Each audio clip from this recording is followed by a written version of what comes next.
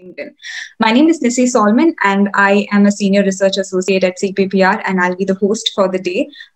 So in continuation to our earlier discussion, the focus of today's webinar will be on the higher education space in India, and it will be in the context of NEP. We have with us Dr. Shakila Shamsu. She was formerly OSD of New Education Policy in the Department of Higher Education at the Ministry of Education. She has played an instrumental role in drafting national education policy in her capacity as secretary to the committee. She was also a nodal officer of the flagship Government of India scheme of National Mission on Teachers and Teaching. Her core area covers education planning and policy making, teacher education, ICT, open and distance learning, and inclusive education. She is also a special advisor on education policy at CPPR. We welcome you, ma'am. In conversation, we also have Dr. D Dhanuraj. He is a chairperson of Board of Trustees and the Chief Executive of CPPR, of which he is also one of the founding members. He has extensively worked in the field of education, livelihood, and urbanization, and he has co-authored the ebook on Vision for Higher Education Reform and a paper on understanding the status of Indian higher education, challenges and skepticism towards serious investments in the sector. Before we start with the session, I would like to state some ground rules. The virtual floor will be open to questions at all times, and you may type in your questions in your chat box. The moderator will address the questions to the speaker during the event, and those joining from FB can put your questions there, and our team will direct the questions to the speakers and moderator. You can follow our live tweets and share your thoughts using hashtag Education Dialogue. And in case your friends could not join the webinar, do let them know that we are live streaming the session on Facebook, so they can come and look at the event details. At all times, we would also request all the participants to keep themselves muted unless you have a point to contribute. Thank you very much. And I now hand it over to Dr. Dhanuraj. Thank you, Nissi. Thank you, Nissi, for the introduction for today's webinar on national education policy, which we are going to focus on. Today, we are going to focus on higher education sector.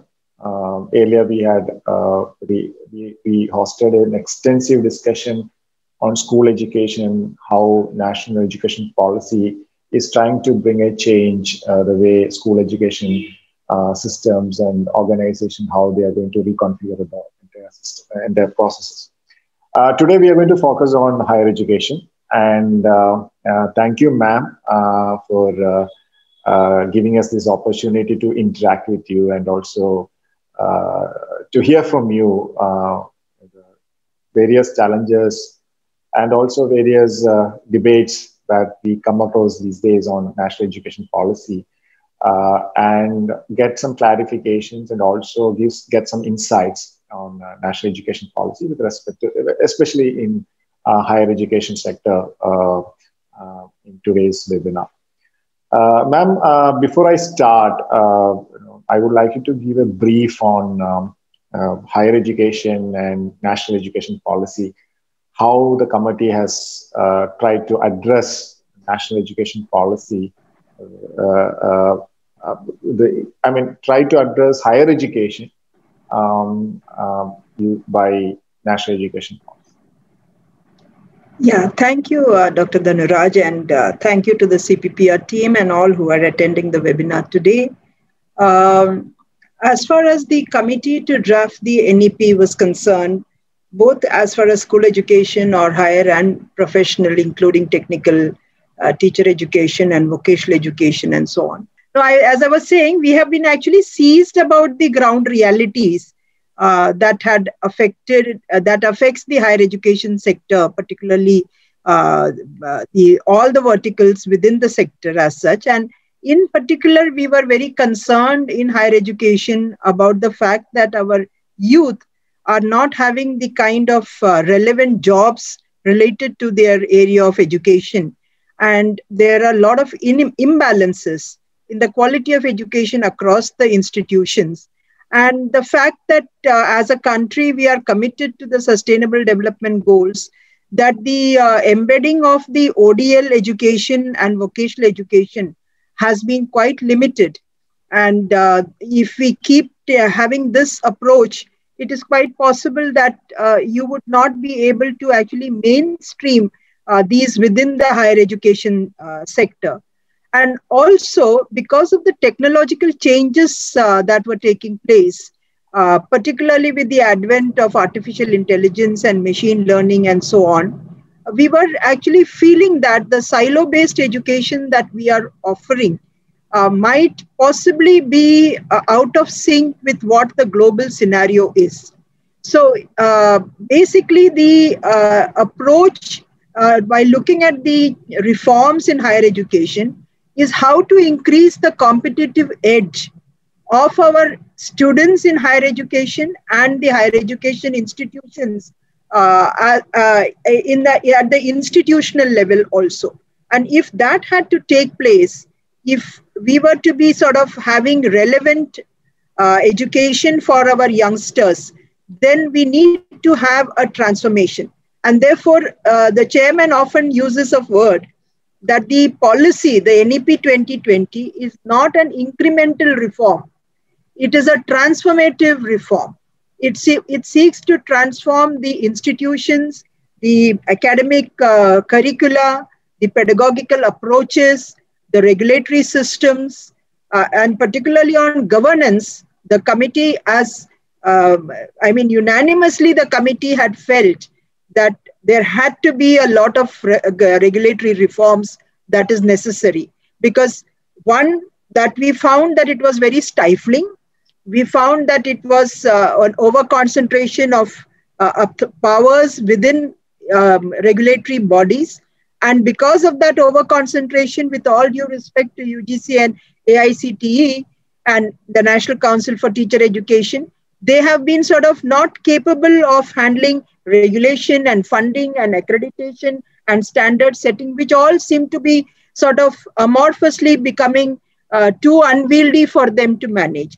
So while formulating the policy, certain things remained. One thing that we need to understand, while we held two different webinars for school and higher, the chapter 1 of the NEP 2020 basically outlines certain common underlying principles, which begins with this idea that every child is unique, has certain unique potentials, and therefore we need to nurture that unique potential. And accordingly, it is in tune with that we have made a whole lot of reforms towards the holistic multidisciplinary education. And I may mention here that the draft NEP 2019 used a very commonly accepted terminology globally, that is liberal arts education. But in Indian context, the liberal arts education, the spirit of the liberal arts education was not seemingly understood by a lot of stakeholders. And therefore, there was a feeling that we were going to sideline STEM subjects altogether and go into only focusing on social sciences and humanities and so on. And therefore, we came about with this more commonly acceptable terminology of holistic multidisciplinary education. We also in the higher education talked about the multiplicity of institutions. It is good to say we are a very large higher education system, and that we have 1,000 universities and 40,000 colleges, 30,000 standalone institutions. The statistics are, quite satisfying in a certain sense in terms of quantitative numbers. But what is distressing is to note that these are at various levels of quality, and these are governed by different set of rules and called by a complexity of terminologies of central universities, IITs, NITs, which are institutions of national importance. Then you have the state universities, affiliating universities, unitary universities, private universities, deemed universities. So that entire complexity, we thought there is a need for a kind of a rationalization. Then comes the concern in terms of the two major stakeholders of the students and the teachers, and what kind of ecosystems have to be provided so that they can be optimally sort of engaged and also allow for optimization of their talents and their potentials. So a whole lot of recommendations on how to create the optimal learning environments for students and at the same time have energized, motivated and capable faculty. The issues relating to equity and inclusion and the nomenclature of the socially and economically disadvantaged groups is a new area because 86 policy had separate subsections for SCs, STs, women, minorities, differently abled, and so on. Here we have gone and created a sort of a genus of saying, trying to say that all these categories would belong to the socially and economically disadvantaged groups. At the same time, the policy looks at seeing the public and the private institutions not in a state of conflict, recognizing the role of the private sector both in school and in higher education, and saying that if they need to be leveraged and they need to contribute, then a level playing field has to be provided. And while at the same time emphasizing and underscoring the fact that education is a public good and cannot be commercialized and cannot therefore become a profit-making enterprise. But at the same time, we wanted that internal governance systems must be a combination of greater autonomy of higher education institutions with equal balancing of accountability. In fact, the 5 pillars of the NEP 2020 of access, equity, quality, affordability, and accountability, it is very, very critical that you create internal systems of checks and balances and hold all those who are responsible being accountable for the tasks and for the responsibilities that they have. So robust board of governors that we are talking about, the whole lot of reforms in the regulatory structure, and the idea of promoting internationalization, encouraging ODL and vocational education, transforming the teacher education sector, and finally the cross-cutting themes of technology in education, and of course research.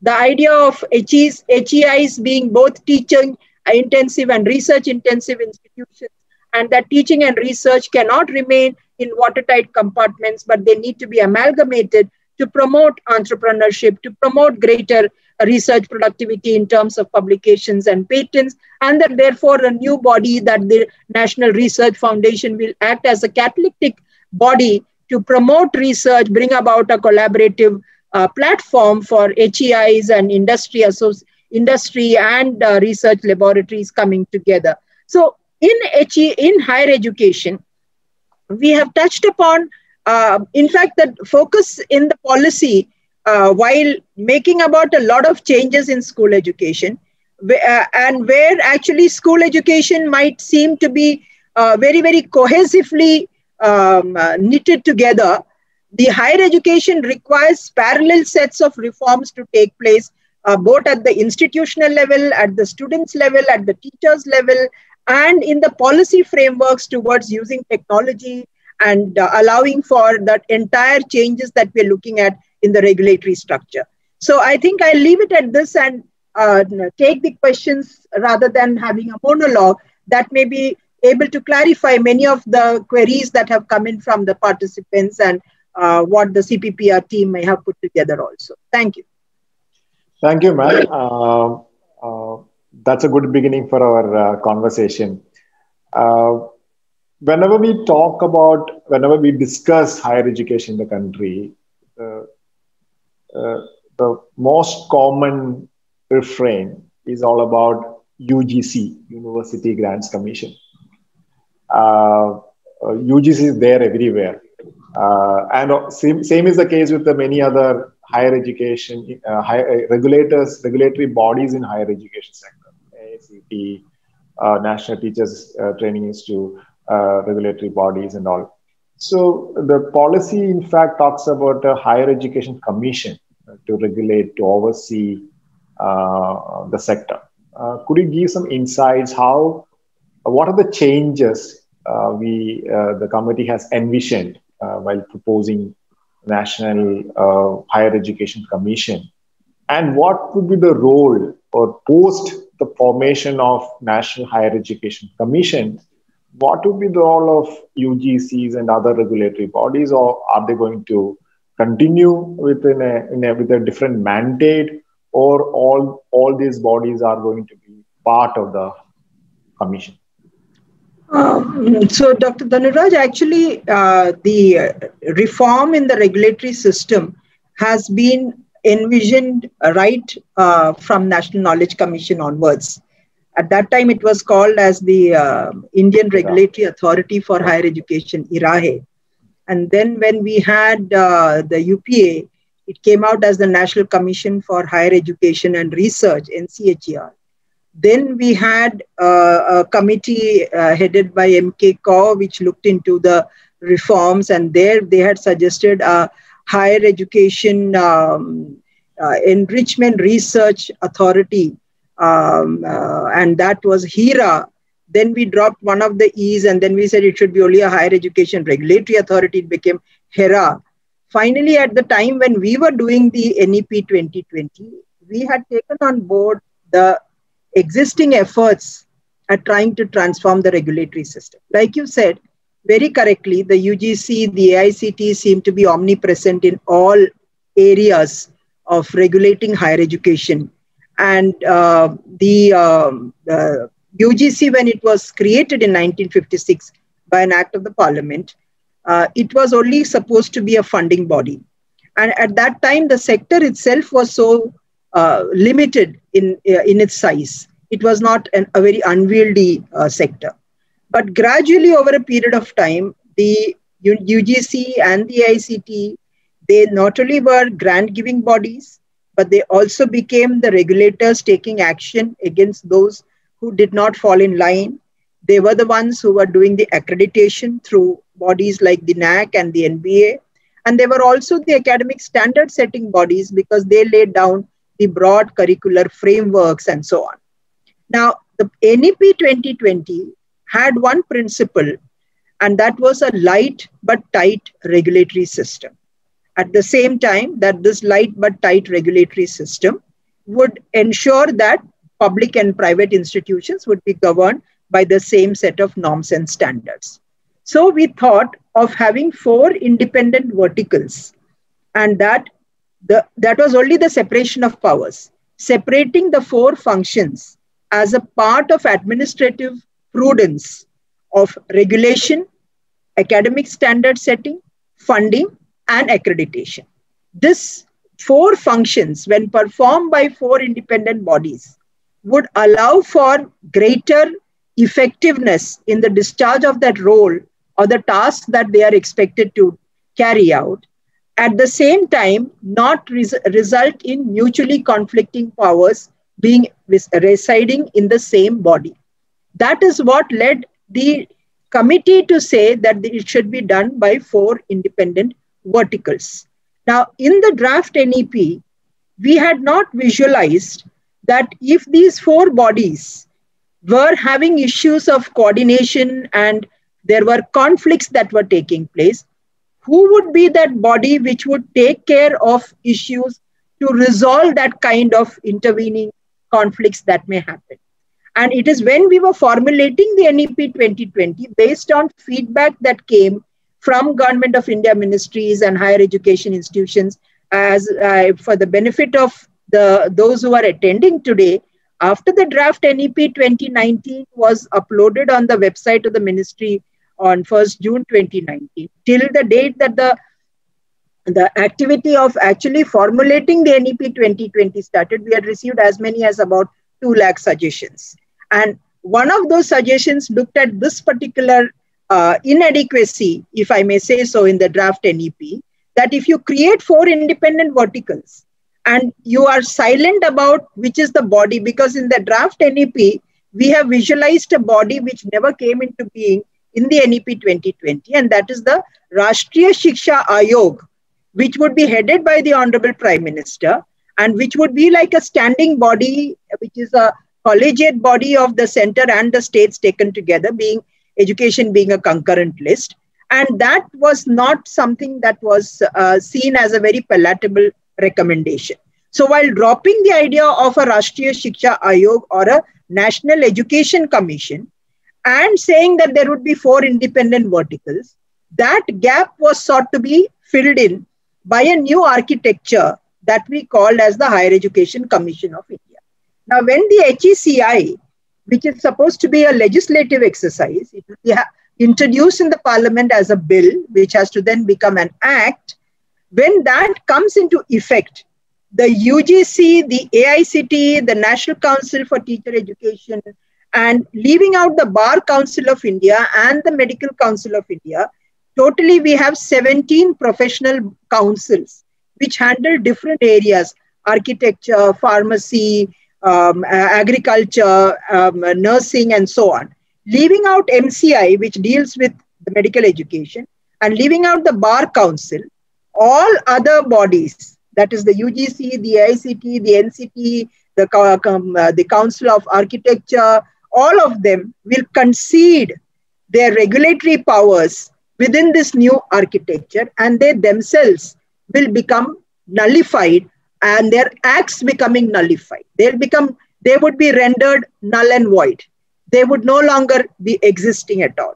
Now, the role of this new structure that we have, the UGC and AICTE and all these professional councils concede their regulatory powers to the vertical looking after regulation, that is the National Higher Education Regulatory Council, NHERC.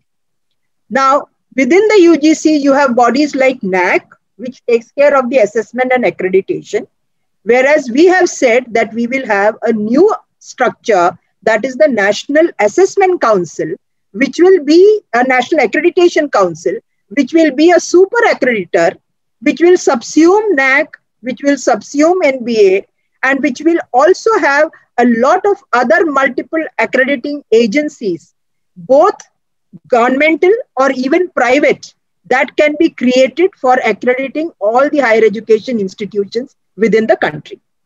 The third vertical is going to be the funding part of it. So since the UGC's regulatory powers has gone to NHERC and it is no longer the funding body, the funding activity will be taken over by a new body that we create, that is the Higher Education Grants Commission.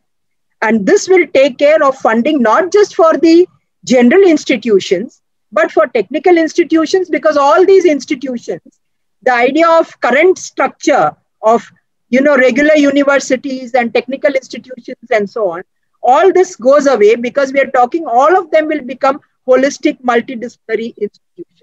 So the HEGC will be responsible for doing the funding of the entire higher education system. The last function, which the UGC and the AICTE and others were doing, is setting down the academic standards for the courses that are being offered. And now, since we are moving away from the silo-based education, and you have courses in a combination that would be allowed, we have said that even so, you will have professional standard setting bodies which can lay down the academic standards of an academic course that is being offered within that vertical of architecture or engineering or law or whatever. And because you would have a sizable number of courses which are not within the ambit of the professional standard setting bodies, such as NCTE, for example, that is no longer there. There will be one that would take care for teacher education. What about art, science, and commerce and so on? There would be one that would be called the General Education Council. So General Education Council, with the composition of the professional standard setting bodies, will take care of the function of laying down the academic standards and also prescribing what we may say that if that particular academic course would have certain standards to be acquired for following a profession that it has to follow, then that standards could also be laid down. But again, in that aspect, we would not be really able to prescribe all the professional standards. It will only be rather confining itself to the academic standards, because the professional standards will have to be actually taken care of by those professional councils, which will concede their regulatory powers, but will continue to remain as professional standard setting bodies, laying down both the academic standards and the professional standards. So if you're studying, let us say, for example, agriculture, and you're studying architecture,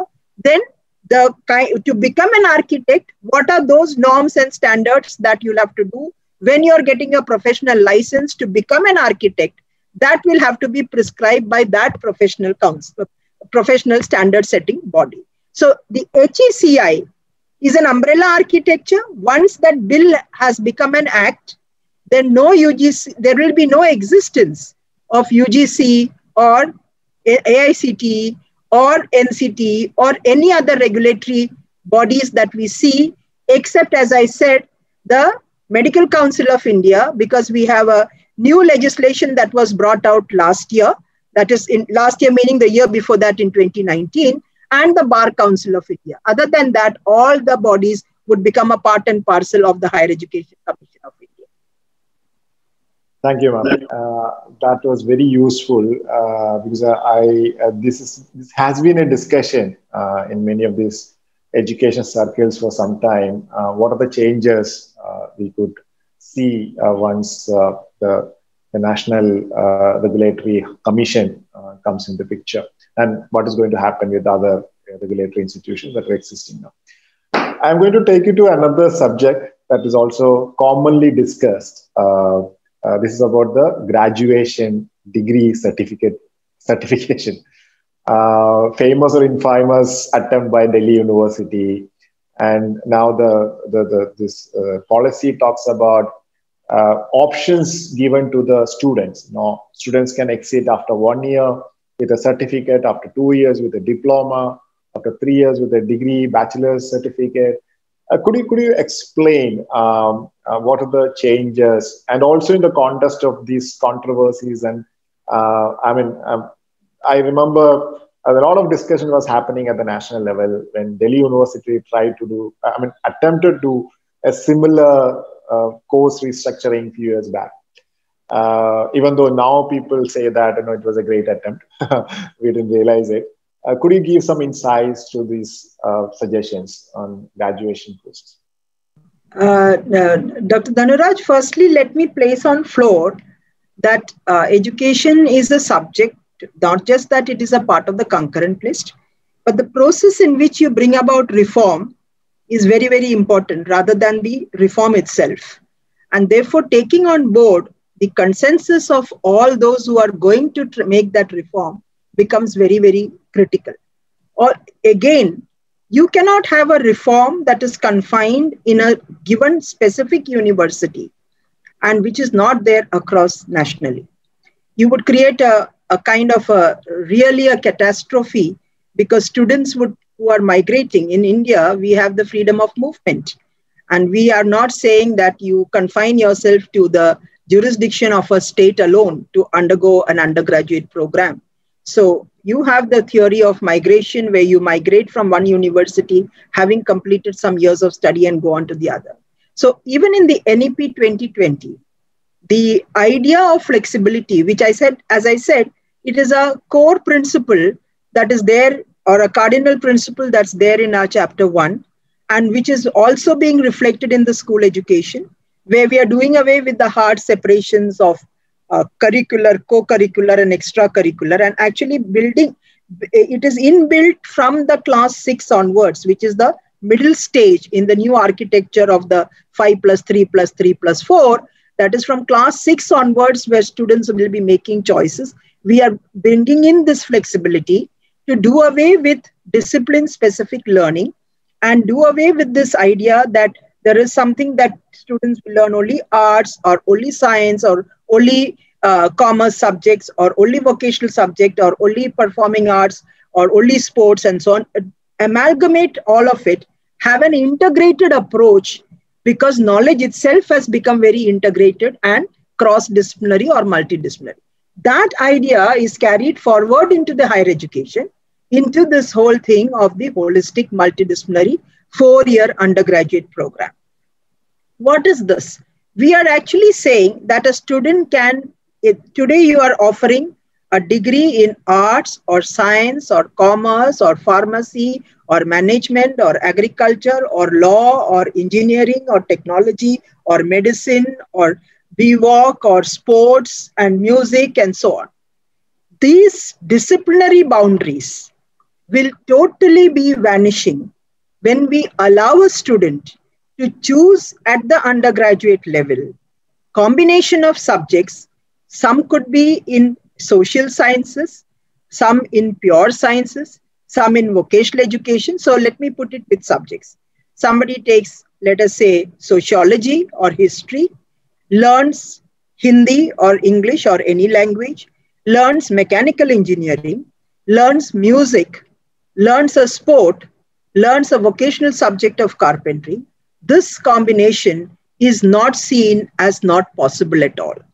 That means what today we are talking, that students, if they're doing, will take up only arts subjects or pure sciences subject or applied sciences subject, that kind of rigidities in the curricular offerings will be removed, and a student will be allowed to take up cross offerings in any combination that suits his or her aptitude, and where he or she feels that my capability is in doing these multiple courses. Why did we think of this? One is the individual is blessed with multiple intelligences across the domains of knowledge, skills, and capabilities. Second, the kind of changes that are taking place because of technology, if we equip our young graduates with only discipline-specific knowledge, and that discipline itself becomes irrelevant in the context of the technological changes or the economic changes that happen, then you're actually gearing up a student to remain unemployed or unproductive in the coming years. The third is that globally, we have moved towards multidisciplinary, interdisciplinary, cross-disciplinary, and transdisciplinary education. Because the nature of knowledge itself, we have said, Professor Yashpal has said that at the beginning, it is a porous thing. It is not something that is a concrete block. It is porous. And therefore, there is an assimilation of different disciplines into one discipline itself. If you see the porosity of knowledge and therefore the impacting of one discipline onto another, it is essential that India, which is blessed with the youngest youth population in the world, actually equip the students with the right kind of knowledge, skills, and capabilities, embedding not just knowledge-based or application-based information, but also what we call the 21st century skills of cognitive learning, of critical thinking, of communication skills, collaborative learning, and so on. So the whole idea of currently discipline-specific institutions or discipline-specific undergraduate program will actually melt away because we are allowing for this kind of course offerings. A very valid question that might come at this stage is, how many institutions, higher education institutions in India today can afford to offer that kind of multidisciplinary combination of courses? We are very much seized of the fact that the ground reality is there are very, very limited institutions which offer multidisciplinary education. That is why we have said in the policy, until all these institutions can move to become multidisciplinary by adding more departments or strengthening existing departments, we can have a concept of what we call higher education clusters. HEI clusters can be a group of institutions within a geographical vicinity coming together to allow a student to take the flexible combination of courses.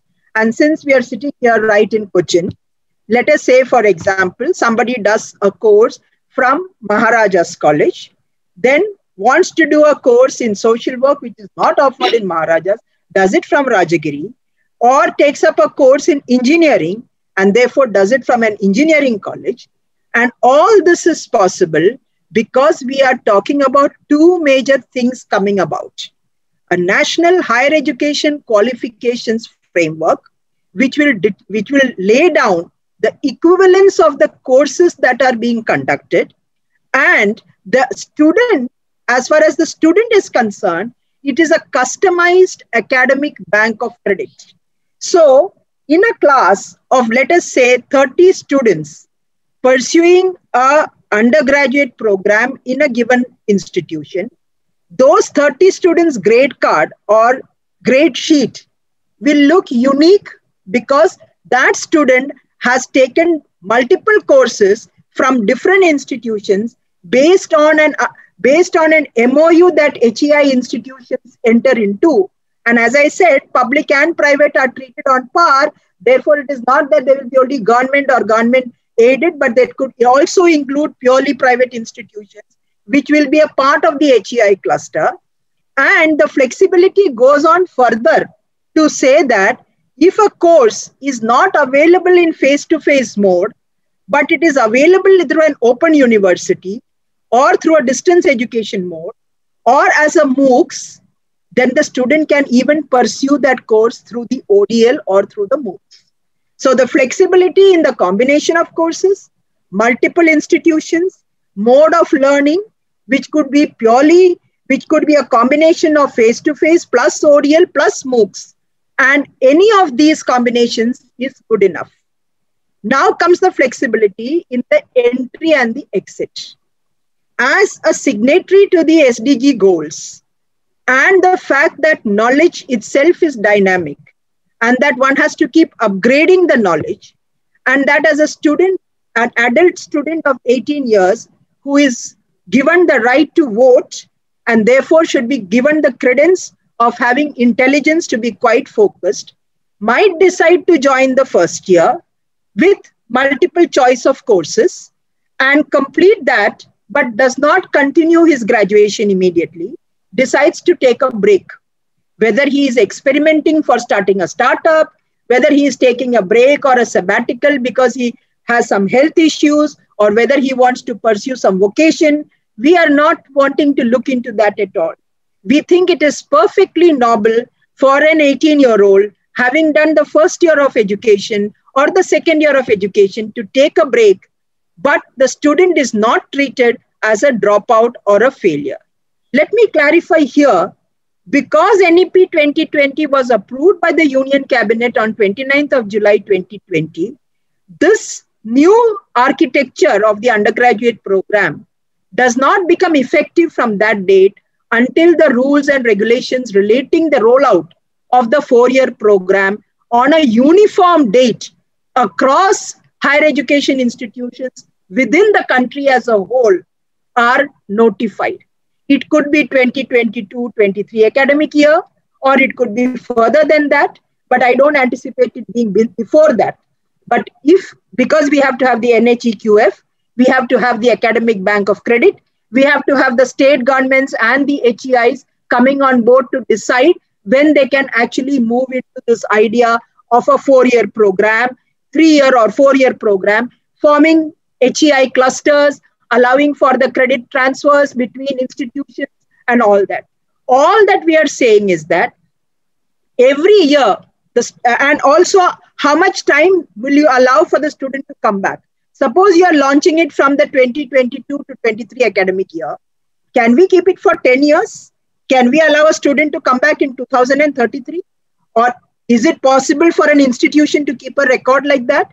No, then we will think of maybe 6 years or 8 years. These are modalities that is work in progress, and that will again be tasked to some task force, which will have to look at all the institutions around this country and then arrive at you see, the preparedness of institutions, the preparedness of the states are at different levels. But the rollout will have to be on a uniform date. And once it is rolled out, you cannot penalize a student who is doing it from University of Kerala and wanting to continue, let us say, in JNU or going to Mumbai University or any other place. It should be the same architecture which allows the student to move in seamlessly into the second year or the third year. The second important thing that we should understand over here is that the first year you get a certificate, second year you get a diploma, third year you can major in one subject and have a minor in another subject. If you do that, you get a bachelor's degree, which is like a general bachelor's degree. But if the student wishes to take on the fourth year And he would be treated as a graduate, completed, if third year is complete. It's not that he would be treated that you must come back and do the fourth year. The student can decide to exit altogether at third year. That exit option is not there at the first year or second year. He'll only have a certificate or only have a diploma. The person doing a third year will definitely get a bachelor's degree. Only we will not call it a bachelor's in multidisciplinary education. We will still call it multidisciplinary, but in bracket we will say major in, let us say, economics and minor of, let's say, psychology or mechanical engineering or whatever one course that the student has taken, depending upon the credits that the student has acquired. But suppose the student is going on to the fourth year and deciding to do two major subjects, then that would be a bachelor's in multidisciplinary education, majoring with two subjects in bracket that we may put it. It could be journalism or media studies, and it could be, let us say, community medicine, or it could be geriatrics, or it could be any combination, or music and whatever. So two majors. So in the fourth year, if the student decides, I would do one major and I would take up a major research project and submit a dissertation, then that would be a bachelor's in multidisciplinary education with research, enabling the student, such a student, to join the PhD program directly, bypassing the master's level altogether. But suppose a student has done a bachelor's with two majors and wants to go on to do the master's, he would only do 1 year of master's and then be eligible to do the PhD. A student who's done the 3 years of bachelor's will have to do a 2 years of master's. So the flexibility of the undergraduate program automatically calls about a flexibility at the master's level, and therefore the entry into the PhD also would be determined by that. But because the student has majors and minors, the current rigidity of taking up a PhD program, where you're fixed to do it only in the discipline that you are only one single discipline, that would somewhat dissipate, because if the student has done more credits in a discipline, even though that student is not majoring in that, that student may be allowed to pursue the PhD at that level. So also at the master's level. The flexibility, therefore, is in the duration, combination of courses, modes of learning, and also the institutions from where he or she is doing. Since all institutions would take what we envisaged in the NEP, about nearly 10 years or so to become multidisciplinary institutions, this whole change that we are envisaging over a 10-year period, in the interim, we will allow for the mapping of higher education institutions into HEI clusters, so that this flexibility is not denied to the students. So if it is launched in 2022-23 academic year, multidisciplinary education will be allowed by students doing it from institutions which are a part of a cluster, until and unless our institutions over a period of time evolve to become pure, having all the departments. Now, let me tell here with a pinch of salt, it is not possible in a resource-starved country for all higher education institutions to offer medicine, agriculture, law, pharmacy, nursing, all of it. So the idea of an HEI cluster is bound to remain even beyond the 10 years for good some time. But because we are allowing the ODL and MOOCs courses to come in, we will still be able to translate that multidisciplinary education.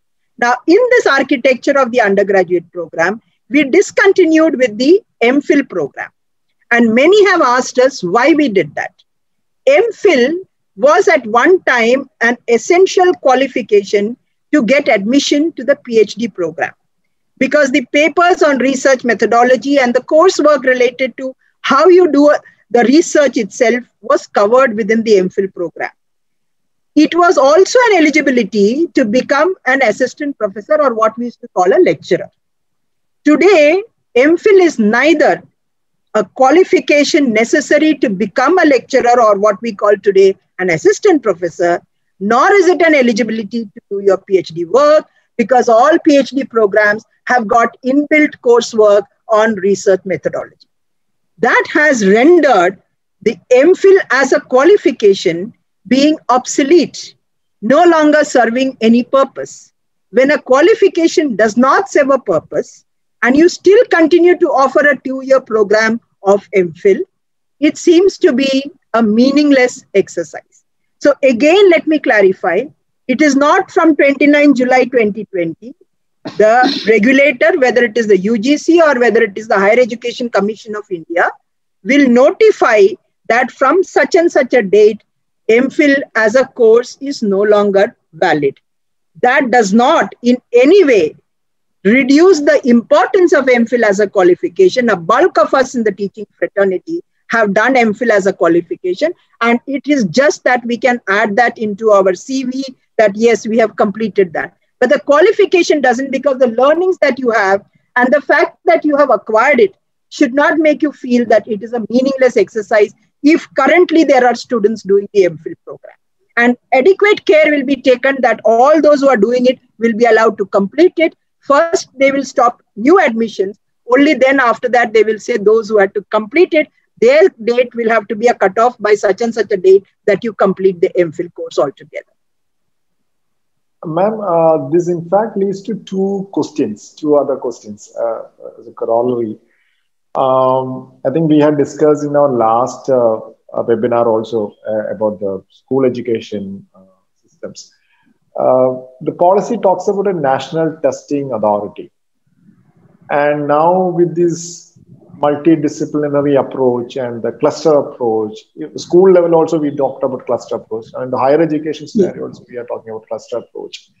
But at the same time, even in higher education also, if you look around, I think more number of coaching institutes, rote memorization, I would say, one of the criteria that a student is qualified to move to the higher education institution. Now, this is going to be a big challenge because one is parents have to reorient, but more than parents, I believe the institution, higher education institutions, because you are bringing students with various backgrounds, in different interests and taste and understanding about all these things. How are we going to address this challenge of this entrance exams, and how are we going to address in that context? I would also like you to mention about the National Testing Authority, because I gather that there could be you could appear for exams in different times of the year. So how are we going to manage? This is going to be a mammoth exercise when we discuss it. I can visualize it. So we need to change a lot. Yeah. So as I said, the NEP is not incremental, and it is really a very major overhauling of the system.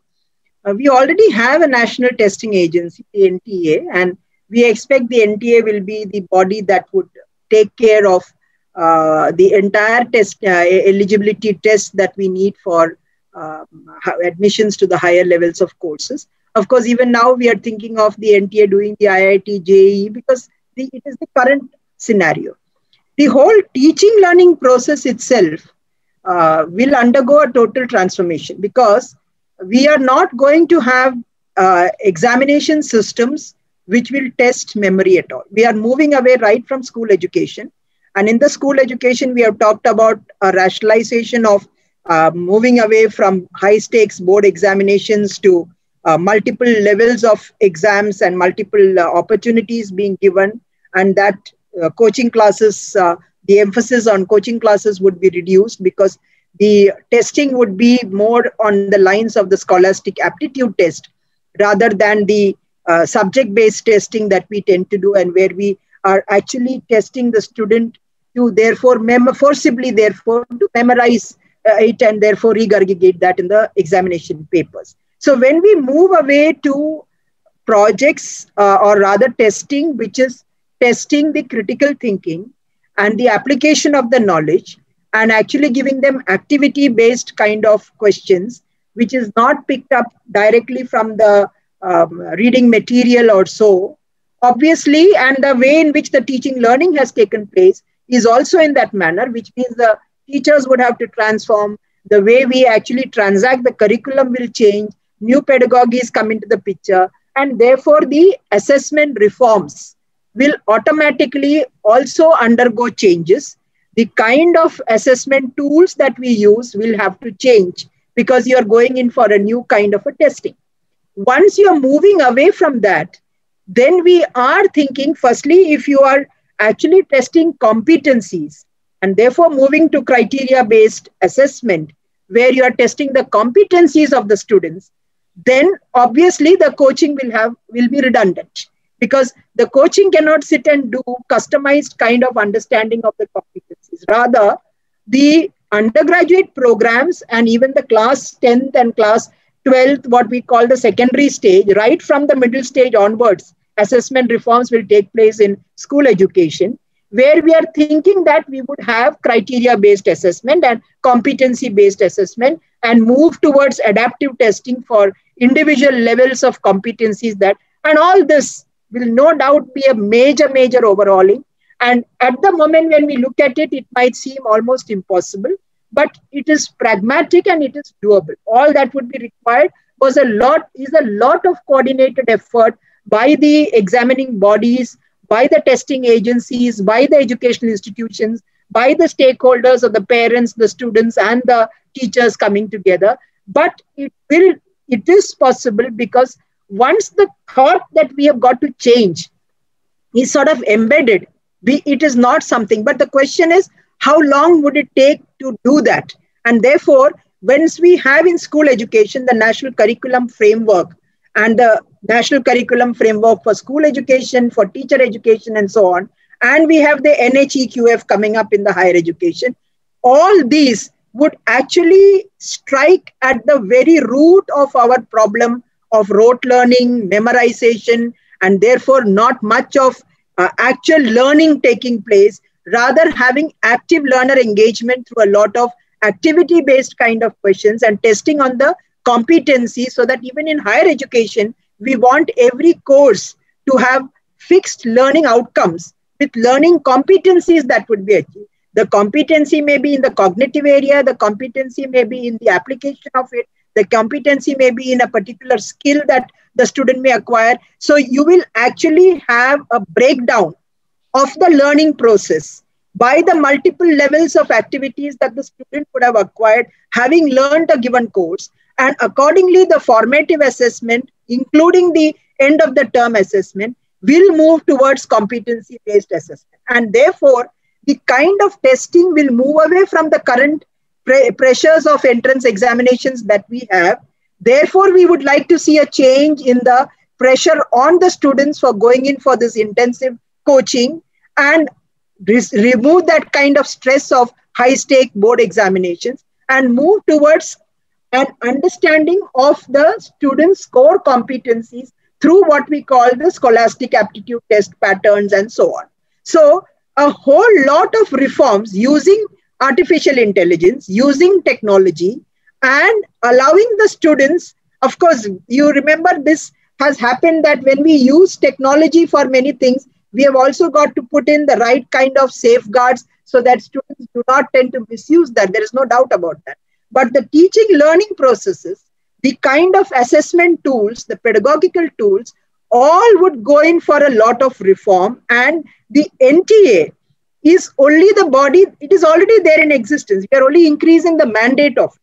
And we are only saying that instead of allowing students to have multiple examinations and therefore, add on to the pressure of examinations on the students, let us have some sort of, it is not to really say one particular examination alone, but that could be the body that could take care of all examinations that should take place.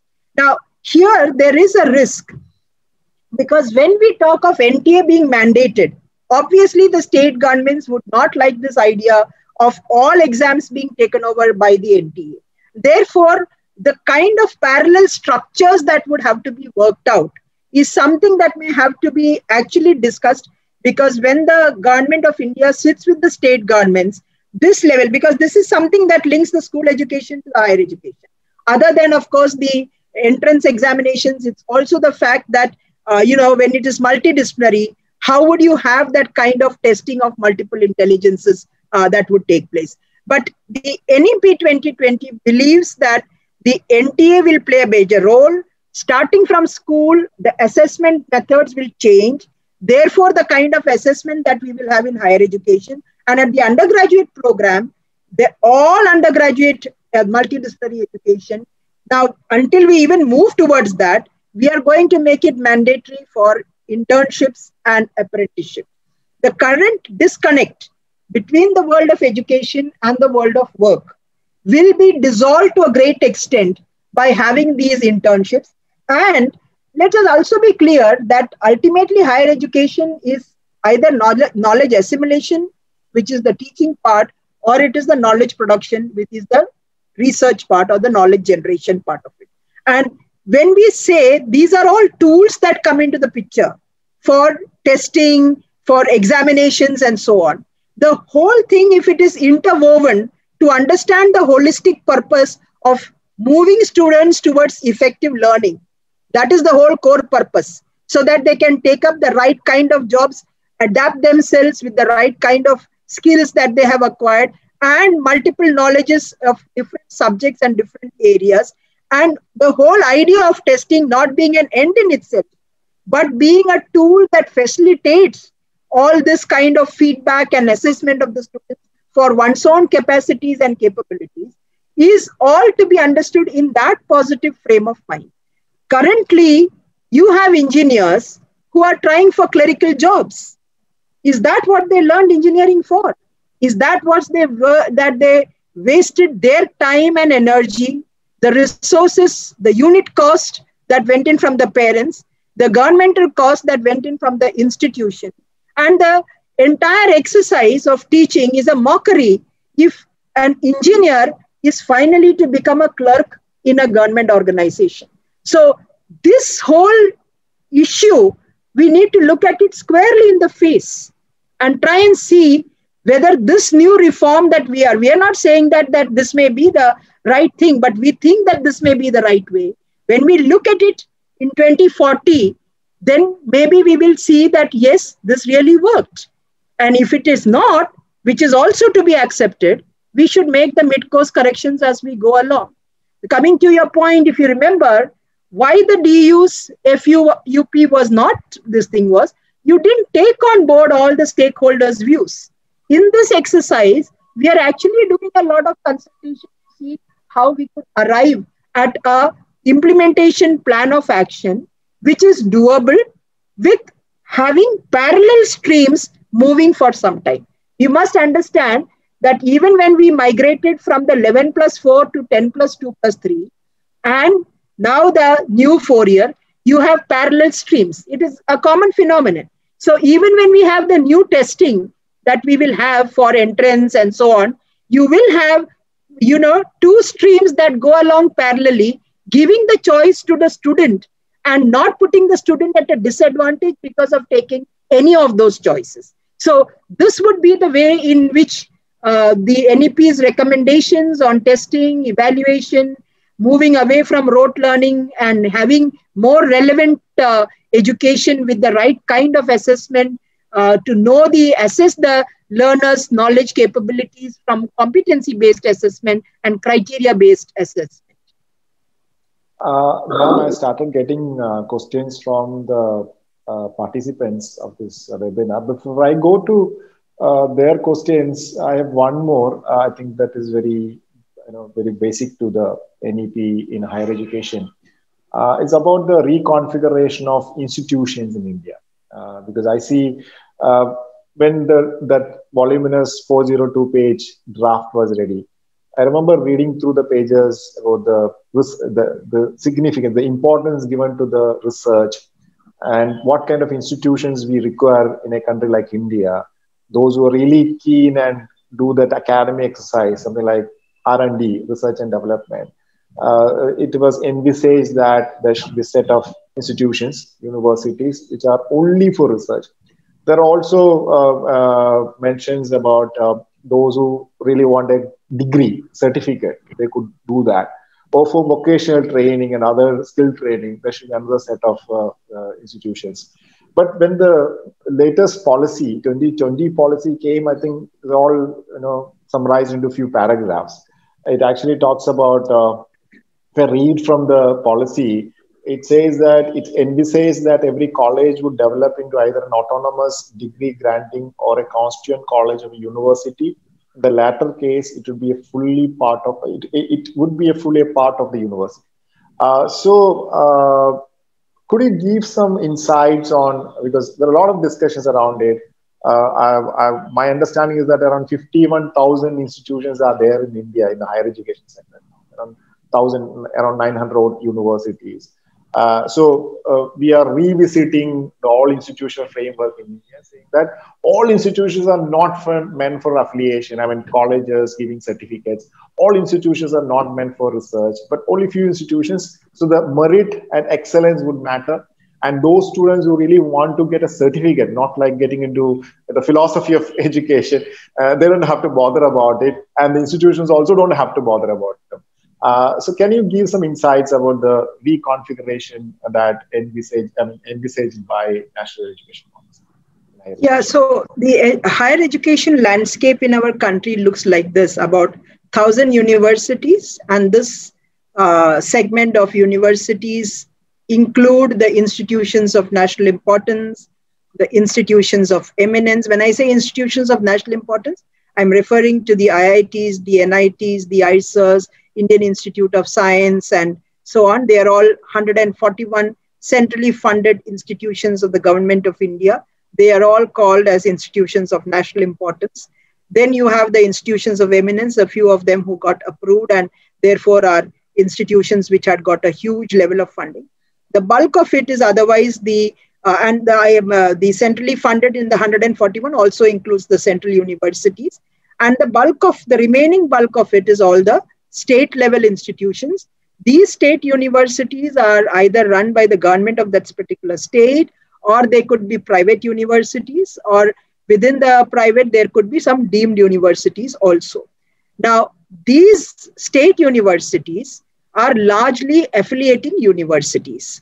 And therefore, one university may have as many as 800 affiliated colleges. Of course, in Kerala, the universities of Kerala or MG University or Calicut University or Kannur University are not having so many colleges under it. They are only having somewhere in the range of about 200 or so. Unlike that, you have colleges in UP which have as many as 800, University of Pune which has around 800 or so, Bombay University around 600 to 700, huge number of colleges. So looking at this architecture, you have 1,000 universities, you have 30,000 standalone institutions.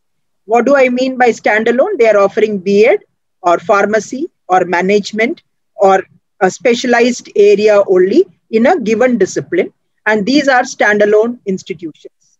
Then you have your 40,000 affiliated colleges, which, as I said, under the state universities, which are about 800 odd in number, these are all affiliated to some state university and so on. And there are a few private affiliating universities also. This is the architecture, or this is the landscape that we are seeing of higher education. And as I said, being called by multiple names. We would firstly like, in terms of the nomenclature, that all institutions are either called a university or they are called a higher education institution. You call yourself a higher education, you can be put in bracket whatever you want to call as your own brand name or whatever, but you will not have multiple names being used so that there is an easy understanding of it. As far as the reconfiguration of the universities, it is not going to be a top-down decision. It is a decision that the institution will have to do for itself in trying to understand whether it would like to move to become a teaching-intensive university or a research-intensive university. No, so this stratification came in for a lot of flack. And that is why in the NEP 2020, we actually thought, instead of doing a clear-cut stratification, let us have teaching-intensive universities, research-intensive universities, and a category of the autonomous degree granting colleges. Now, let me clarify. When we set the 4-year undergraduate program, these are all undergraduate teaching institutions. If they wish to stop with only that bachelor's degree, not offer the master's, not offer the PhD programs, they would be teaching intensive institutions. But if the university says, we will largely be offering the postgraduate and the doctoral programs, but we will have undergraduate teaching in a few disciplines, It will be a research intensive university with some degree of undergraduate programs. So when you're teaching intensive universities, you may take up only one research area. Let us assume that we are a college which is very good at, let us say, a particular discipline. And only in that discipline, we would like to have the master's and the PhD program. Then you are a teaching intensive university with some degree of research. The research intensive university will be having largely the postgraduate and the doctoral programs with some degree of undergraduate education. The idea is that teaching and research should be taking place in both these institutions. The quantum of it or the substantive part of it would be less or more, and it is not watertight. Today, a teaching intensive university could go on to become a research intensive university also. Similarly, an autonomous degree granting college could tomorrow become a teaching intensive university also. Now, what is this autonomous degree granting college? The 40,000 affiliated colleges, all of them in 10 years from now, or rather 15 years, we have said we will phase out affiliation in 15-year period. In 15 years, are not going to become degree granting colleges, all the 40,000. There will be rationalization. Some will perish unless they are willing to become what they acquire certain quality parameters, they acquire certain benchmarks and standards of excellence, and then go on to become degree granting colleges in a graded manner. So there will be hand-holding by the host university, hand-holding by the state government, a lot of mentoring that will be happening, mentoring by mentor institutions that would be identified. And we are bringing out a national mentorship program where there will be MOUs between institutions for undertaking this mentoring, which is a part of the action plan that we are looking at. And we are saying that in this 40,000 colleges, some of them are already autonomous colleges by the UGC. Those colleges already granted autonomy can easily migrate to become teaching intensive universities. And the remaining who are there, the few numbers which are autonomous, about 800 odd, would automatically colleges could go on to become teaching intensive university. So your pool of teaching intensive universities is going to increase. Now the remaining which are there, for equity considerations, those which are in unserved and underserved areas, we will not touch them. We will allow them to be converted, as what you read from the paragraph, to be constituent colleges, which is an integral part of a university. Unlike an affiliating college, it is like the Delhi University colleges. They are not affiliated colleges. They are constituent colleges. They are part and parcel of the Delhi University. Unlike a college here, let us say Tevra College is affiliated to the MG University. It is not a part and parcel of the MG University. It is the student passing from Tevra or Rajagiri College is getting a degree certificate given by MG University, of which that university is, to which university that college is affiliated to. So in the period of about 15 years, this is the longest haul of our reform. In the period of 15 years, we want the 40,000 colleges. Some of them will become a part of the constituent colleges. Some will become the degree granting colleges, and some who are already autonomous and having acquired some benchmark of excellence will move on to become what we call the degree granting autonomous. The autonomous colleges will go on to become the teaching intensive universities. This kind of rationalization, along with a concept of multidisciplinary education and research universities, MERUs, is where we are thinking some of our institutions which are already multidisciplinary can move on to become MERUs. That is the idea of having model universities in every district. But I have my own reservations because the country, these are not new, these are not green fields. Existing ones will have to transform to become MERUs. So you will have some MERUs across districts, but if you say by the number of districts, we are around 600. So you can't have 600 MERUs. You will have to have some rationalization. You will have some teaching intensive universities. You will have research intensive universities, and you will have a segment of degree granting autonomous colleges, which could also have constituent colleges. But all this is determined by the institutional development plan to be made by every higher education institution, which is a strategy and vision document that every institution can start making even from today without waiting for the NEP implementation plan to be rolled out by the government of India or by a state government. So, ma'am, hearing this, I have a question to you this is a question that we received during a registration process. This is on why we are not making research as a mandatory provision for the teachers. Aren't we creating two sets of teachers finally? One who is into research, one set of teachers who are into research, the rest are into teaching. Will it? Don't you think that it will affect the quality of education, especially the higher education we are referring to? So the faculty eligibility as of today requires that people who are qualified with PhD qualifications only come into teaching. We have a problem of not having the number of vacancies being filled in. And for that, we would like to identify early talent. PhD scholars will be given teaching assistantships, and therefore they would be encouraged to take up teaching as a career.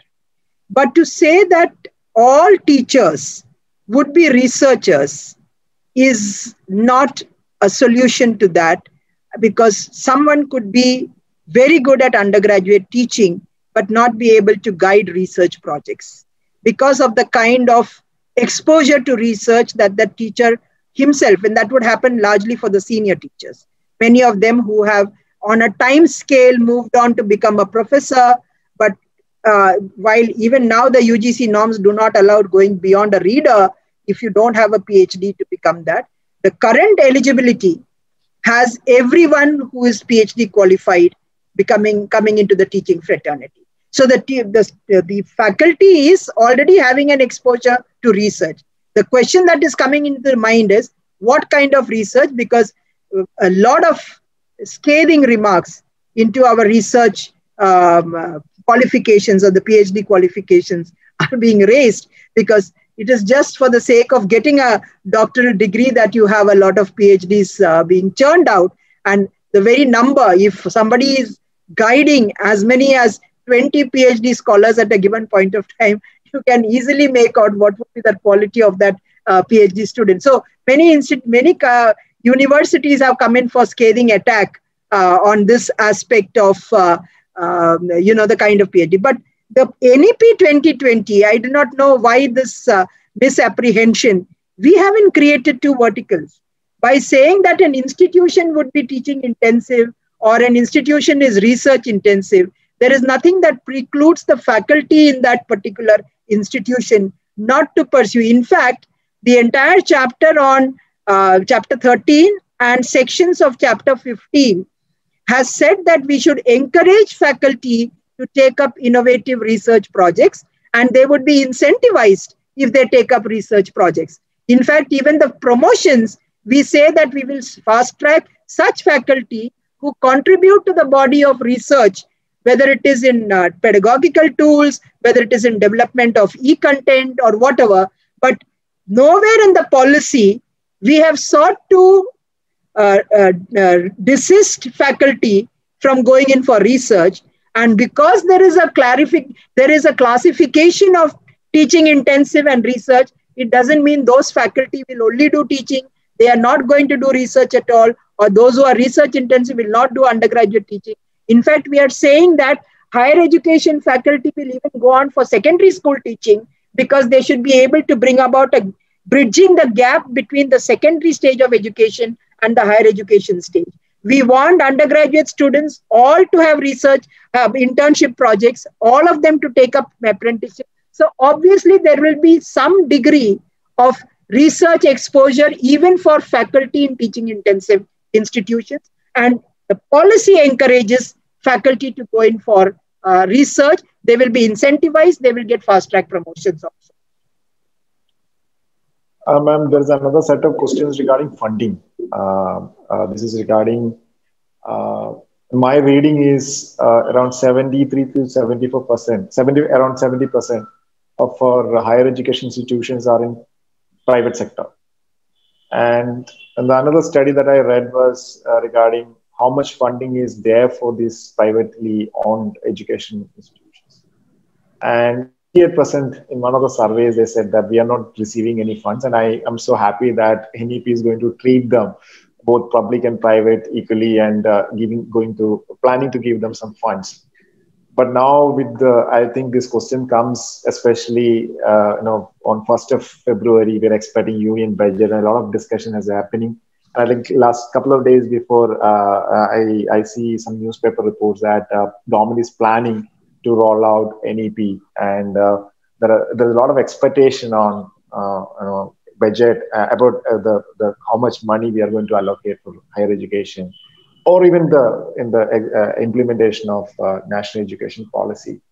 So what is the plan? I mean, how are we going to ensure that?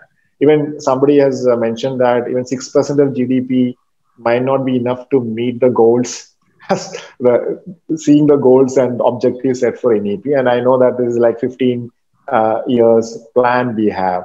But 6%, we are not spending 6% now.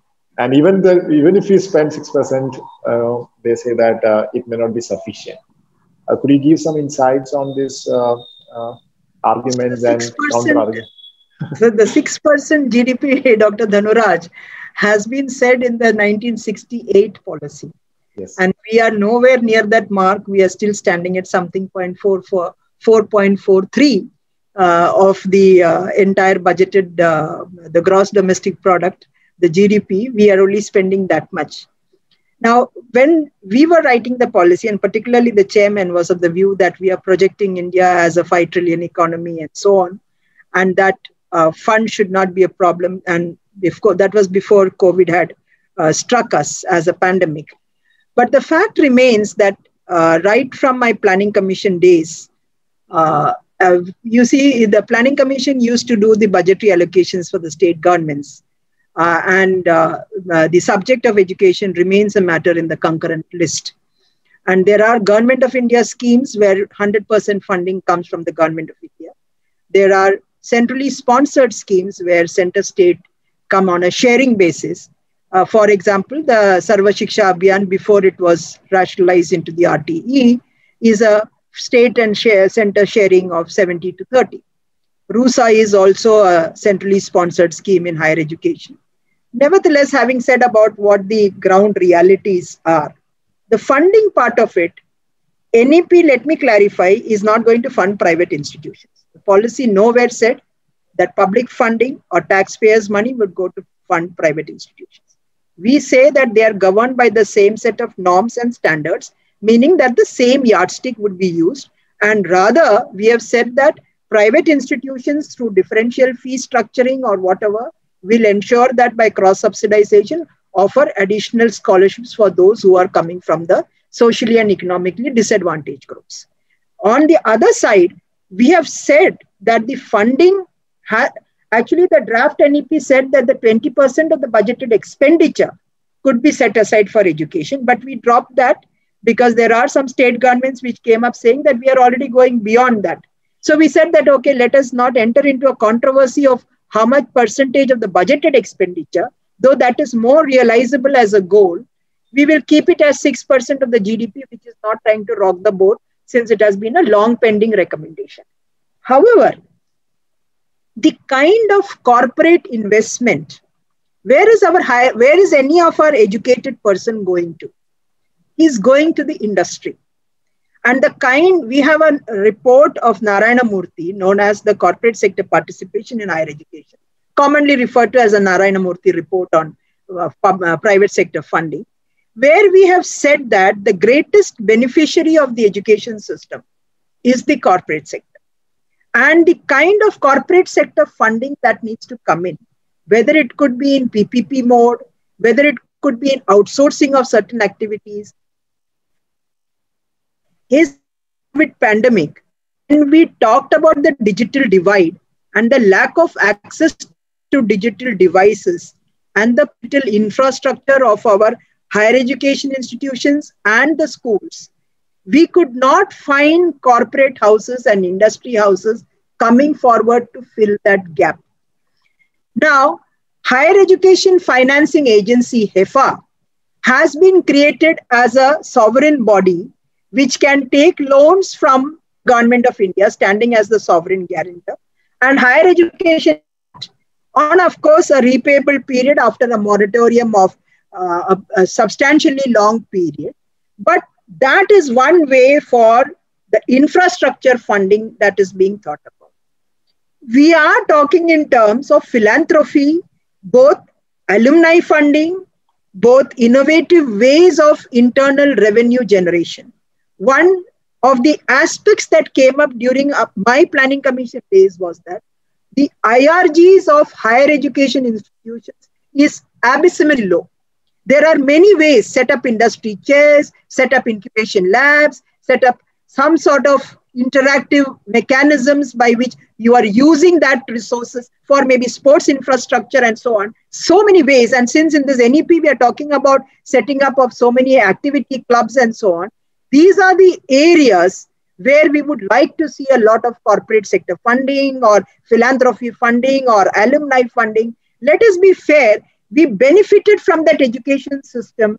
We are today in a position to give it back. But unfortunately, that spirit is just not there. And to believe that everything will come from government and from the taxpayer is something that is not tenable for a very long period. It cannot sustain itself. However, even for this coming budget, when you see the budget lines, you might not see much except for the incremental increase that is there, because we are prepared to move on in the very coming annual budget to actually see an NEP being translated. But every institution will have to think in terms of undergoing, and when we did the implementation plan, we are saying the non-financial and the financial. So the financial part will take time because there has got to be a lot of preparatory work that goes into it. The training and all that, those are ongoing things. That is business as usual. You just need to prep it up a little bit. So on the funding part of it, there is something where, and in fact, even for the NEP implementation, let us not say that there is a third party that is going to implement it. It is each one of us, whether it is an institution, whether it is a faculty, whether it is a student, the same way even for the funding, some part of it will come, no doubt. It is a social welfare activity. Education is seen as a public good. We want that we should be able to take care of the educational needs of the disadvantaged groups. We address the infrastructure gap. We want all this to be done, the technological infrastructure to be created, and the NEP action plans are already having work in progress. We are hoping that on an incremental year-to-year basis, you will not have it for, because we are not in a period where we are doing it 5-year planning or something like that. So you won't see a chunk or a big bulk amount that may be coming in, but on a yearly incremental manner, you will see that depending upon the reforms that are going on. So NRF is already created. It is sitting within the office of the Principal Scientific Advisor to the Prime Minister, which is today extremely busy with the COVID vaccine development and so on. But the NRF is already there, and the NRF, along with the science, technology and innovation policy, which is in the making, has talked in terms of instrumentation labs being created in HEI. So funding may come from the Ministry of Education, but so when you look at the government, it is government with various departments, and funding may come through different sources. The same way and I still remember one of the states which came to us in the Planning Commission used to fund the midday meal scheme through the funds of the local self-government. The way you look at the funding source, you see for a state government, roads, power projects, drinking water, sanitary priorities. Social sector like health and education, maybe only for states like Kerala and some other states where public welfare is seen very prominent. But lesser developed states may actually find that on that. So it's quite complex. There is no one size fits all, but overall, policy feels that India can generate the resources, and if our economy can grow, then that 6% of GDP will be a substantial part, because it depends upon the size of the corpus itself. When we talk about what is the economy size, that 6% would be making an impact. That number, if we reach 6%, I would be happy about. I understand. As a public policy researcher, I think I've been debating the 6%, both in health and education, for like last many years. I mean, probably more than a decade. So I completely understand the challenges that government is having now. Moving to the next question, there is a question on this is regarding the language issue. I mean, we discuss language in school education webinar also. But in the higher education policy part, it is mentioned that they could even learn in the local language as well. I mean, ma'am, could you clarify? And the question here is, now by doing that, by encouraging that, are we creating different classes among the students? Those who speak fluent English and probably they can access the global job market, and whereas those who are learning in local language, they may not be able to access. That's a concern that I could see in that question. So could you clarify on that? So the recommendation of one is, of course, the idea of multilingualism, which is very much there in school. Reach a GER target of 50%. In the draft NEP, we had said 2030. The idea of reaching a GER target of 50% by 2035, which is related to the school education target of ensuring universal retention of all students between the ages of 3 to 18 by 2030. In higher education, one of the factors preventing students is the medium of instruction. On one side, people like us who speak fluent English believe that knowing equal to becoming a knowledgeable person, which is, of course, highly fallacious.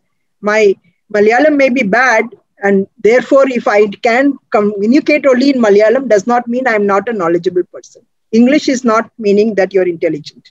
English is only a communication medium of language. We thought that the socially and economically disadvantaged groups and those who are coming from an agrarian background, who do not come into higher education because of English being a medium of instruction, if we allow for undergraduate programs to be offered regional languages. And therefore, the 22 languages in the 8th schedule of the If there are pockets where Tamil is being spoken a lot, it could be even in Tamil, provided you have teachers. So the faculty will have to be able to, one, the textual material, the reading material should be bilingual.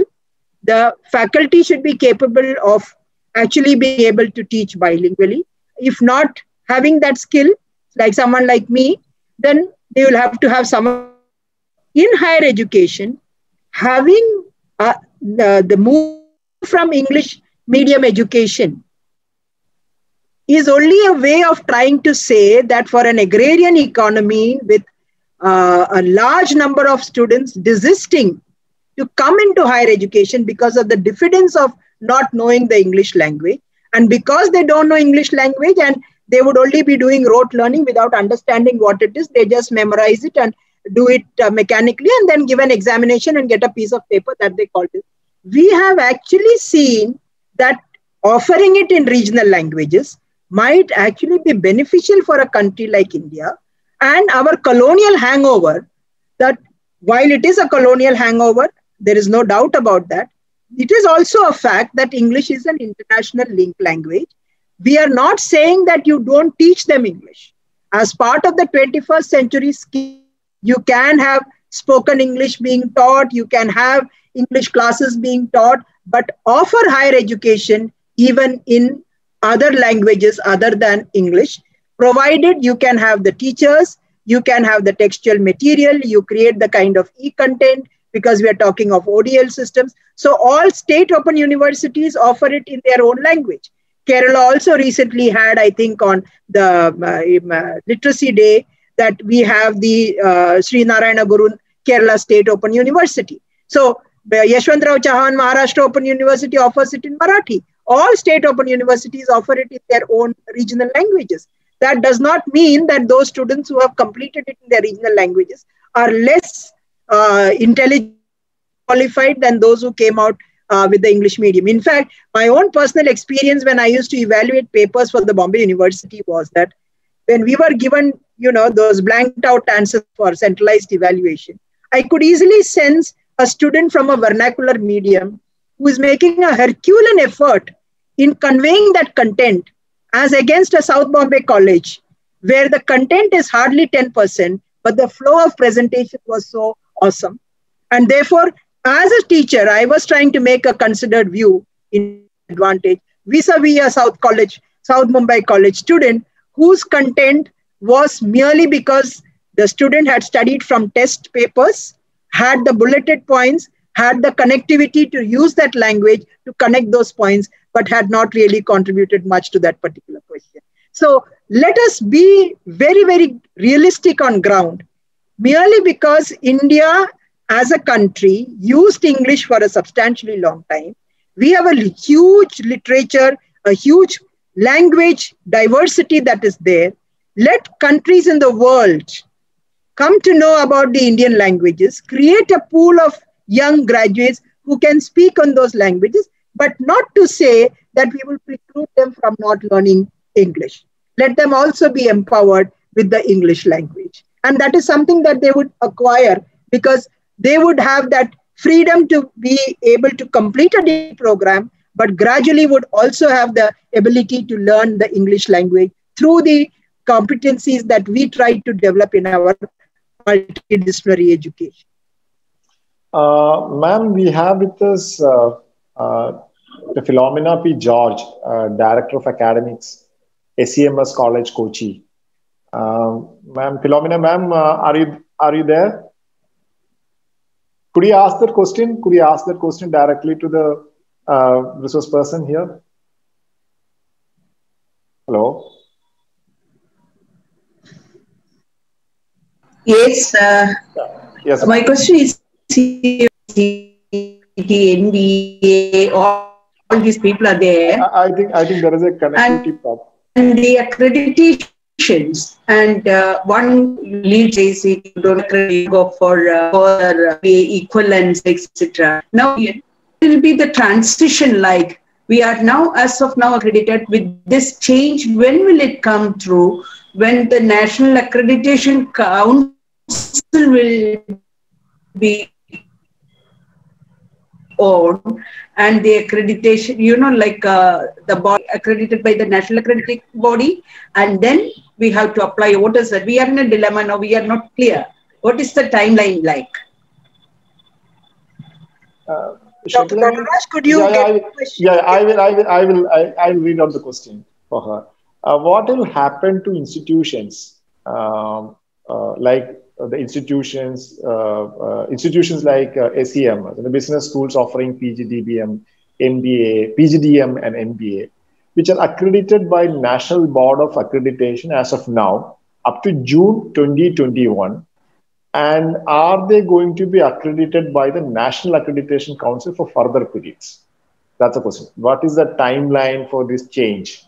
That's the question she is asking. Am I audible now? Yes. Ma'am, yes. Did you hear my question? NBA as a body, the NBA as a body remains in existence as long as the new Higher Education Commission of India bill does not become an act. I don't envisage that bill coming up in the budget session, which is a very short budget session, becoming an act unless we really fast track it. If the HECI actually becomes an act in this budget, then only the question of the new bodies coming into existence by June becomes a reality. Yeah. So what I was trying to say, and am I audible now, Dhanuraj? Yes, ma'am. Yes, ma'am. Go ahead. Yeah. So what I'm trying to say is, unless the Higher Education Commission of India Act gets passed, it is unlikely that the NBA's powers will cease to exist in June 2021. It is very, very unlikely in this coming 5 months that the new architecture will come into existence. So colleges like SEMS or any of those single discipline institutions will have to continue to pursue it with NBA until there is a notification that NBA no longer exists and the Higher Education Commission of India comes into existence. But what I would urge private institutions what I would urge private institutions to follow is that institutions which are single discipline can start thinking in them in terms of actually becoming a part of a higher education cluster or trying to set up new departments to move towards the new multidisciplinary education. So I think it is important that institutions such as SEMS will start looking at creating an institutional development plan to start becoming multidisciplinary institutions. But NBA will continue. I don't see that it goes away by June 2021. Thank you, ma'am. Thank you, Philomena, ma'am, for asking the question. Since ma'am mentioned about development plans, what are the preparatory works that one institution could think of as now, so that they could lead to that larger vision as envisaged by National Education Policy? Could you give some insights, ma'am, on that, the development plan? The institution development plan I'm referring to. IDP. Hello? Autonomous bodies. And many of the things may come in through rules and regulations that are brought out by regulatory structures. But to bring about, to make an assessment of the infrastructural facilities, the human resources that we have, and where we would like to see our higher education moving to becoming a teaching intensive institution or a research intensive institution, or if it's an affiliated college, every HEI must now think in terms of task force, which higher management, all of them together, preparing what we call a vision document or a strategic plan of action, which could be for 3 years, where an assessment of the infrastructure, assessment of the learning resources, assessment of the human resources are taken into account, and you work out an action plan in the reforms that have to take in the teaching learning methodologies, in the teacher training capacity, and particularly for the teacher training capacity, and to be ramped up or addressed. This is something that we would like all HEIs to start working upon. NEP, or the Institutional Development Plan, will help HEIs to make considered choices on where they would like to see that institution going forward. So that, say for example, since SCA and Dr. Philomena had asked this question, SCMS can create an institutional development plan. We are offering only management, multidisciplinary. Can we create more departments? Can we open up more departments? Or can we become a part of a cluster? The kind of faculty resources, the learning resources, the infrastructure resources, if we have to open new classes. Therefore, you will actually use faculty strength, industry associations, industry bodies itself, civil society coming together to create this action plan, where you are looking at a vision plan for every HEI, and which will be unique to that institution, but which can then say, okay, let us say, for example, if IIT is making an action plan or an IDP, it might say within 2 years we are going to implement. So the only idea is that IDPs are going to be the key instrument which an institution prepares with its own faculty and students and deans and directors and industry association and so on, to see where they would like to see that institution going forward. Idea of an IDP. And I don't think you need to wait for any UGC notification or Ministry of Education or any state government rules and regulations. You can already work on it. Yes, ma'am. So there is a question on National Research Fund, ma'am. So if you could explain the idea of creation of this fund. NRF, on NRF. Yes. Yeah. So on the NRF, as I said, it is already created. It is already announced in the last budget, even though the policy was not of corpus fund of an initial amount, seeding amount was created. What is the NRF? Many thought that, my research project is going to be dictated by NRF. Not at all. NRF is an umbrella architecture to catalyze interdisciplinary, multidisciplinary research, nurture research in state universities, and bring a platform of higher education institutions along with research labs, the CSR, ICMR, ICAR, and the industry coming together so that you create an ecosystem for developing patents, for promoting startups, for developing entrepreneurial skills, and allow for research in interdisciplinary and multidisciplinary areas. It is not going to enter into the micromanagement of research topics that are being undertaken by students in their doctoral studies in different state universities. That is nowhere being contemplated at all. It is only a body that will have enhanced funding along with DST funding, DBT funding, ICSSR funding. All those funding will continue, but we will have greater funds coming to NRF over a period of time, because right now that is being where the COVID vaccine is the challenge at the moment. But NRF, NRF to be in the Ministry of Education. But if it was in the Ministry of Education, the thrust on research may have been limited. That scientific advisor to the Prime Minister, because it can collate research taking place across government departments, state universities, central universities, IITs, research laboratories, and so on, bringing them together in an amalgamation for promoting cutting-edge research and nurturing research at the undergraduate education level. So there is another question. This is regarding who decides the curriculum and how will they be selected? This is especially in the context of affiliated colleges. The envision is what we envision in the national education policy is that affiliated colleges will become autonomous colleges and all. And I think this question is very pertinent because in Kerala we have given autonomy to many colleges, and but when we studied the autonomy, we realized that there's no administrative autonomy in most of the cases. There's no financial autonomy. This is different from NEP, what NEP envisions.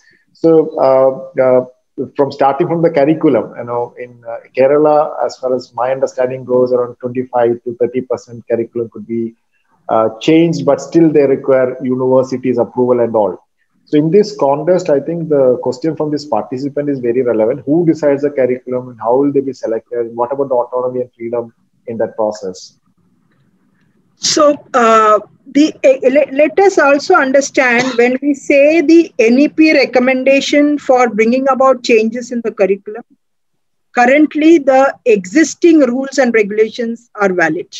As I said, even for the case of SCMS, current rules and regulations give only autonomous colleges the freedom to make their own curricula.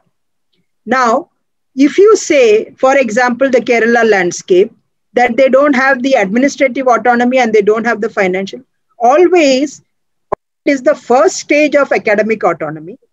Moving on to the next stage of allowing the conduct of examination.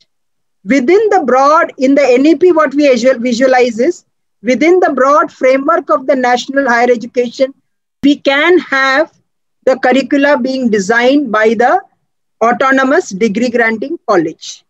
Until an affiliated college is a part of the university, it has no role in framing that curricula at all. But if it is an autonomous college, then it can do it within that broad framework. Let me give you an example. If you are talking of, let us say, life sciences, and as a discipline today, the ambit of life sciences globally would have had a lot of developments. And it would include many other things which traditionally when we studied life sciences, it may not have included. Now, as an institution, seeing the depth of that discipline in the global knowledge, that area that we have, a university or a college can include those new topics into the curricula when framing the curricula. All that we will have is a broad framework saying that take in new developments, take in new research areas. Will be what the nomenclature will read like. Now it is left to the faculty in that institution or the board of studies that we normally call to decide on that curriculum framework that they would like to use in that autonomous college.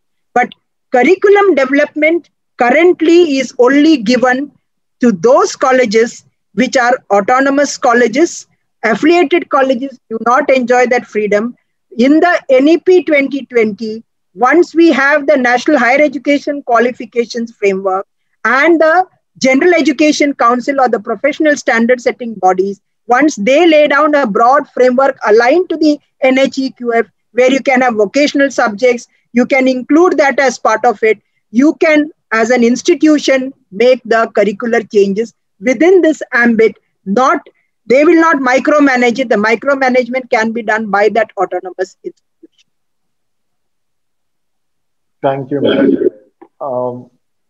There is a question from Jerin Varghese.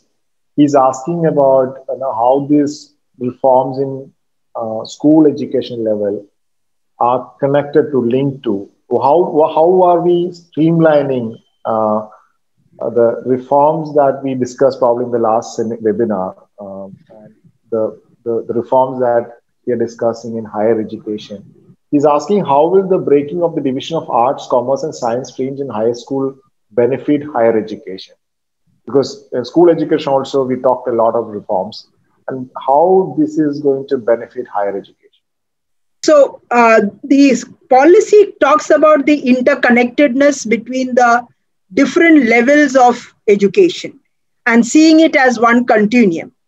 Now, we need not think that the implementation will go like this. In the school education, we are having 3 new curricular frameworks.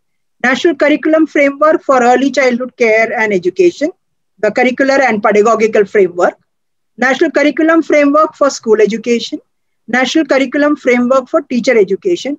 And the 4th one is the National Curriculum Framework for Adult Education. In higher education, we don't have a new curriculum framework. We have a National Higher Education Qualifications Framework and an academic bank of credit. This is work in parallel. So one need not wait to see the new architecture of 5+3+3+4 to go into the multidisciplinary education. While school education will launch that, maybe let us say in 2 years from now, higher education also, once the NHEQF and the ABC is ready, we will be able to launch the 4-year program. But the disconnect between the secondary stage and the higher education, that is being bridged right from middle stage onwards, where we are doing away with the curricular rigidities and allowing students to take up in combination of courses. And it could be vocational, it could be arts, it could be science, any combination. So your pattern of 10th and 12th exams will also undergo changes, which will be a parallel activity as much as we move into the multidisciplinary education. So the policy is very, very conscious. And in fact, the document is still not public. The education quality upgradation and improvement program, EQUIP, that is the implementation plan for higher education, where we have said that, we have specifically said that school and higher education, we need to bring about a connect and ensure that student induction programs are started. We start career counseling to move into that. Higher education faculty go to teach in secondary schools, create a mentee association between higher education institutions and schools so that you create a network there. So the policy is looking at bridging this present, what I may say, watertight compartment of school versus, as against higher, being bridged together through a number of interventions, and the parallel activities of implementing school and higher. We need not wait to see the new curricular structure of 5 plus 3 plus 3 plus 4. That will take 20, that will almost go up to 2035. We are not waiting to say that HE will start after that. No way. We will be also starting once the NHEQF and the Academic Bank of Credit comes into existence. Thank you, ma'am. I think we are coming to the end of the program. I'll take two more questions. One is from Sri Kumar Raghavan. He's asking what will happen to the present employees of UGC and AICT when we form the new Higher Education Commission. You have any insights, ma'am, about that? I know. No. So that's always a part of the transition thing when they usually should be absorbed within the new structures. Right. You can't throw out. You can't throw out. They are human beings, and you cannot create a structure and then say that the people who are part of that structure. We are only talking about a remodeling of the structure. It has nothing to do with the people that go to compose that that organization. Right. Ma'am, I think your connectivity is better. So could you switch on video so that we can take the last question? Oh. Yeah, sure. Yeah. So this is a question from my young colleague, Agansha. Agansha, are you there? Could you ask, could you come on video and ask this question? It's a very interesting question. So I would like you to ask question directly to ma'am. Agansha? Yes. So basically the policy talks about phasing out single stream higher education institutions and replacing those with multidisciplinary institutions, because mainly to address the issue of fragmentation of education in India, as the policy talks about it. But as we know, India is a very large and diverse country. So the presence of, thousands of colleges has always ensured a very easy access to education to everybody, especially students in rural areas. So my question was, would the setting up of multidisciplinary institutions, would it lead to a lot of homogenization and centralization of education? And if that's the case, how can we ensure inclusion and access to all the students, especially the ones living in rural areas and the ones who do not have easy access to education, with the setting up of these multidisciplinary institutions? So that was my question. Thanks, Akansha. I think for a young scholar, that makes a lot of sense to ask that question, and concern is really, really valid.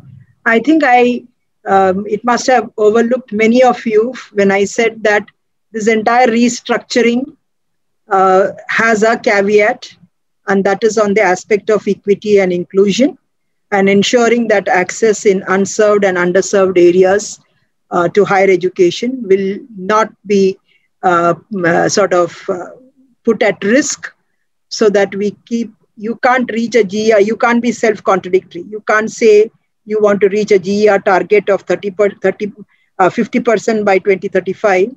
You can't say that SDG 4 of ensuring inclusive and quality equitable education for all and promoting lifelong opportunities is something we commit ourselves to, and then say that no, we will not give you colleges in that part of the world at all. The idea of having single discipline universities becoming multidisciplinary, whether they are colleges which can be a part of a cluster, should not in any way preclude the educational access of those who are living in geographically inaccessible parts of the country. But at the same time, how the dates at which each state and each area within a state also, also within a state, how fast they can move towards that is something where we have given good 15 years. We have said by 2035. The only standalone institutions which will be shut down in 2030 are the B.Ed standalone colleges. All B.Ed standalone institutions, which is a money-making machine, creating substandard teachers not worth the salt to be called a teacher, will have to move towards offering 4-year integrated BAc B.Ed or BA B.Ed programs or become part of multidisciplinary education. Now, when making a reform, if we had not talked about the aspect of ensuring the educational participation of the SEDGs, we cannot continue with an affiliation system which is creating a huge number of unemployed graduates. The only satisfaction we are having is, in terms of our statistics, we can say that so-and-so is a graduate, but that piece of paper is as good as just a challan that you cut in any shop. If that cannot get you a relevant job, and that is not making you it is underemploying you, then that degree is not worth it. And that is not what India wants to have as having the largest youth population. So equity considerations, quality aspects, the requirements of global changes that are happening, all this need to be looked at in a combination. But since our preparedness in this country, which is so diverse, so what maybe Tripura might take about 12 years, you might find Maharashtra or you might find any other state maybe doing it in another 5 years. So across the states, the ability or the preparedness to achieve that will have to be factored in, but nowhere in this policy, in fact, this policy's principles, the cardinal principles, if you read through those 22 cardinal principles, talks of strengthening the public education system and ensuring that equity and inclusion would be there and correcting any imbalances that would be there. But that should not be a reason for continuing with an affiliation system which has outlived its purpose, and affiliation is not the one which is provided enough riders to ensure that there would not be centralization. We have agreed to the fact that education is a matter in the concurrent list, and I don't think any other consultative process has taken that on board as much as this NEP formulation has taken that on board. Yes, we will have a lot of teething problems. We will have a lot of concerns as we go down the way. This is bound to be of any implementation, but I think if there is concerted effort by the state governments coming together with the government of India and the higher education institutions, as well as the social welfare organizations dealing with the educational needs of these segments of the society. And we are conscious. You see, when the government of India, Niti Aayog, gives you a list of about, I think it's about 168 aspirational districts. We have clearly said in chapter 6 and in chapter 14 that the colleges and schools in these aspirational districts will be emboldened and strengthened to ensure that public education is made available to people living in these aspirational districts. Aspirational districts are those districts which are either geographically inaccessible or dominated by SC population or ST population or Naxalite affected or having a huge turbulent area and therefore needs special interventions. And we have even said we will set up special education zones and create social inclusion funds and gender inclusion funds to address these kind of social and economic imbalances in educational participation of the SED. Thank you, Nilan. I think Agasha represents the aspirational generation of this country. So that's also the reason that I thought of conclude with her question. And I realized that, after moderating these two sessions, one about school education and the one is about higher education, it's a long way to go. We have so many challenges, but the vision is clear. We as a aspirational young population, what the state should offer and how state should drive them to the future goals that is set by the country as a nation. I think NEP reflects the mood of the country. I think NEP also looks at various possibilities that probably so far we have not explored. And NEP also explores as an economic, I think last time also we discussed, the policy starts with India as a economic growth power. I'm sure, I remember this famous poem by Robert Frost, woods are lovely, dark and deep, but miles to go. I'm sure we have miles to go, but with a positive energy and also with a positive outlook on what India could achieve. Thank you, ma'am, for your time. I'm sure we will continue this dialogue. We are not going to stop with these two webinars. I think this is a continuous process as a public policy institution. I think it's our responsibility also to debate and discuss, and also to engage government if we could help them in implementing some of these policy provisions. Thank you, ma'am, and hand over to Missy to conclude the session. Thank you, Dr. Dhanuraj. Thank you, sir, and thank you, Shamsu ma'am, for the willingness to share your expertise. We had a very insightful session. I would also like to thank all the participants who stayed through the webinar. I hope you all enjoyed the session just as much. So you can access the recorded session on our YouTube channel and Facebook. So please feel free to share the link to your interested colleagues and friends. We will continue the education dialogue series. So we will meet you next time. Thanks again for your participation.